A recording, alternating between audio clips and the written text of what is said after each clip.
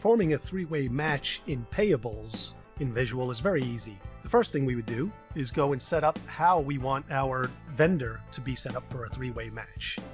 We have options to choose whether we want no matching at all, meaning our purchase order does not need to match the invoice amount, or we can say it has to match exactly, or we can choose a range. So we could say it could be plus a certain percent or minus a certain percent. In our example, we're going to be using A1 sheet metal, which actually has a range of plus 10% and minus 20%. So if we go to our invoice entry, in our example, we'll assume we already have a purchase order that's out there and that purchase order has been received. So that's two parts of the three-way match. And now we're creating the voucher to create that third part. So our first thing we would do here is just identify who our vendor is that we're using. And then I'm just going to hit F6 on my keyboard, which is just a shortcut to open up my search screen.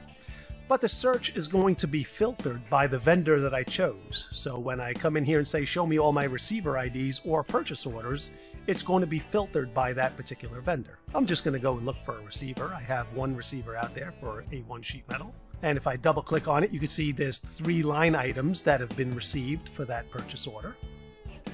And if I just accept that and load it on my screen, I can now see that the amounts on the purchase order are defaulting in my voucher. It may not be what's on the invoice that the vendor is providing, so let's finish filling what the vendor gave us, and perhaps we'll just put any number in there for the invoice on the vendor's invoice to us, and we'll say that their total amount was $1,500.